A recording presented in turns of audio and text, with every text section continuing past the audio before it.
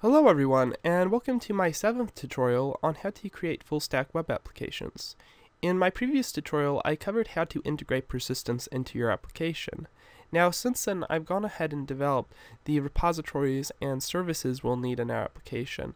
Now, as we develop the client part of our application, we may discover that we need additional features, but most of the features that we need should be developed, after this tutorial, we should be able to focus on developing the client part of our application using AngularJS. Now, so the focus of this tutorial is going to be reviewing the new code and also showing how to wire your application to test it out on a development server. And I'm also going to be showing how to use Postman, which is a very good REST client, it's also a Chrome extension. So I'm going to start by reviewing here. So we have a number of repositories and a number of methods. So we're using JPQL, or Java Persistence Query Language, to query the entities from the database. And now I'm not going to go into depth about how JPA works in this tutorial, but basically this should be relatively self-explanatory if you have a basic understanding of JPA. And there are many tutorials out there for covering some of the basic and more advanced features of JPA. So basically this class, there's a find account, all accounts method, which finds all the account entities in our database, a find account method, which finds an account by an ID, a find account by name method, which finds an account based on the name, a create account method, which creates an account based on the past data. We have a blog entry repo, and we have a method here for finding a blog entry by ID, a method for deleting a blog entry by ID, a method for updating a blog entry. Now, this is a good pattern to follow when updating an entry, is to attach it to the persistence context and then set the relevant records that you want to update. This way you don't accidentally change certain relationships in the database by overriding the copy in the database. So this is the pattern I use for updating entities in the database. Over here we have a create blog entry function, and over here we have a method to find all the blog entries by ID. Over here we have a blog repository, and we have a method to create a blog, a method to find all the blogs in our database, a method to find a blog by ID, a method to find a blog by a title, and a method to find all the blogs associated with an account. Now, basically these repositories serve as a CRUD interface to the database, but also have some functions for some more advanced functions for searching the database, such as searching by name, searching by title. So it's basically interfaced to the database for our service layer. So the service layer, now we were mocking our service layer in previous tutorials, but I've actually gone ahead and made the implementations for our service layer. So over here we have an account service, and for the most part these classes proxy to the repositories, but occasionally we'll add basically some exception. We'll basically throw exceptions conditionally based on the state of the data in the database, and also some other the service layer also serves some other purposes, such as setting the relationships of entities relative to each other before persisting them. And as you go into the future, you may add more domain logic to your application. But for the most part, the service layer is proxying to the repositories. And so to review the service layer, we have a find account method here, which uses the find account method on our account repo. We have a create account method, which shows an exception if account cannot be found and creates the account. Create blog method, which throws an exception if the blog or account cannot be found, and also sets a relationship between the blog and the account before persisting it. Now this is going to now all these methods in the service layer are going to be wrapped inside a transaction. So basically this method will be wrapped inside a transaction, and so when we set owner and the transaction ends, the data will be persisted to the database.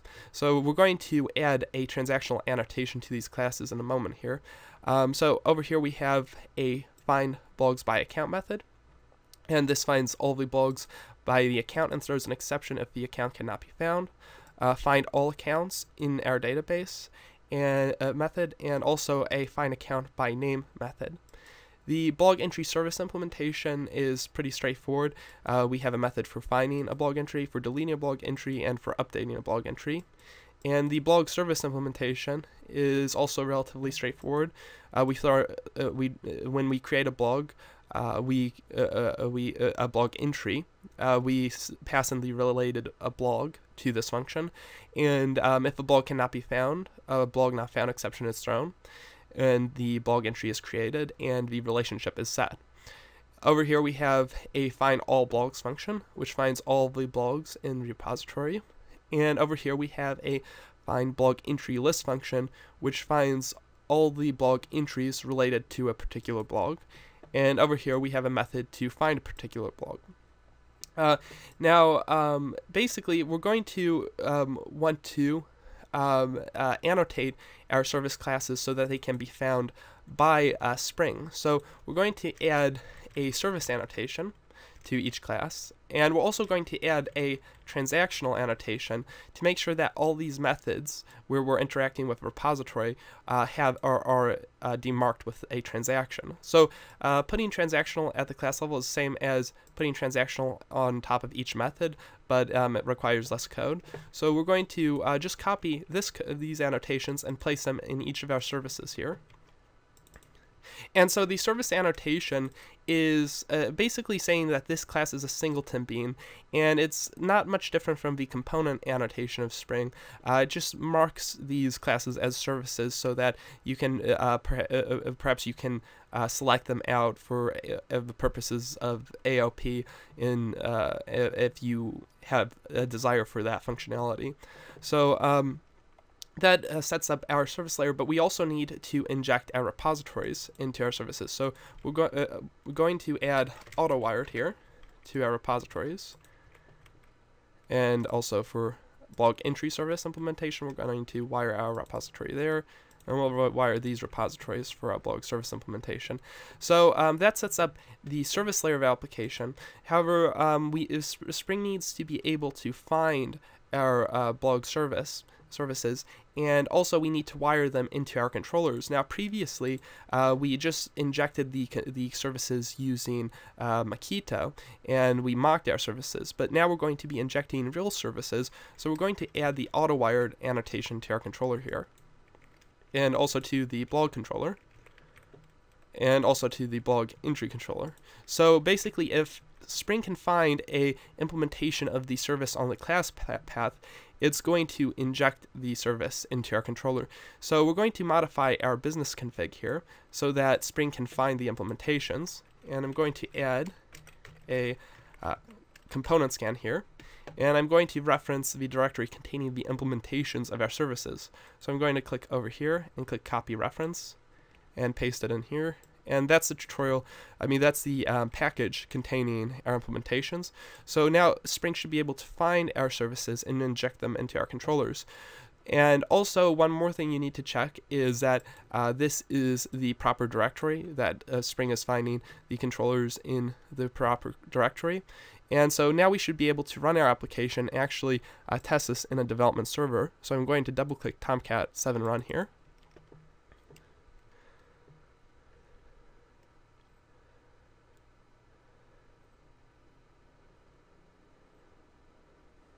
Okay, our server starts successfully, and I'm going to be using the Postman client, REST client, to interact with our endpoint. So you'll want to search for Postman, and it will be this link here from the Chrome Web Store.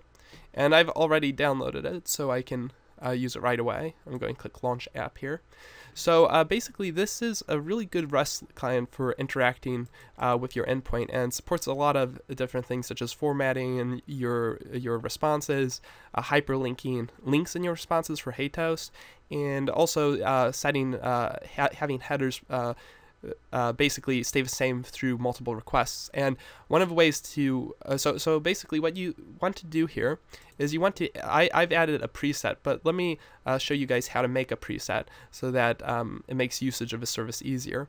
So you want to click Manage Presets, and you want to click Add, and I'm just going to call this I'm going to call this tutorial preset.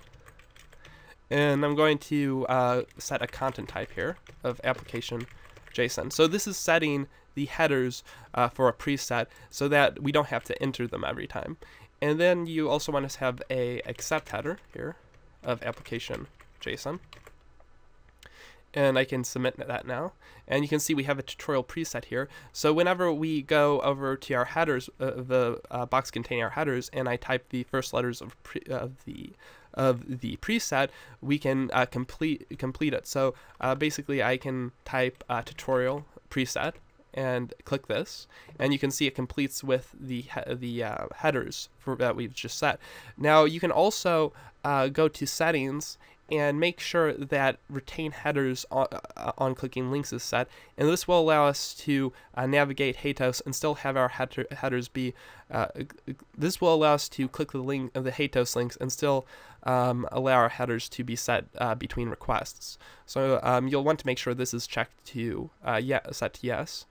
And so I'm going to perform a request here on our REST API, and first I'm going to just get the accounts on our endpoint here. So if I go ahead and do a get to REST/accounts,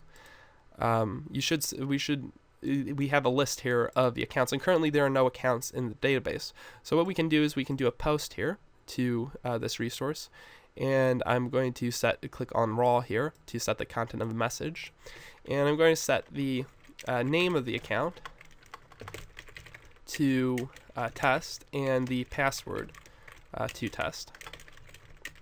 And if I send this, we should get the a response from a server, and you can see that it created an account called test. Now remember, we have it so that we've made this so that it ignores the password field when sending data back to the client.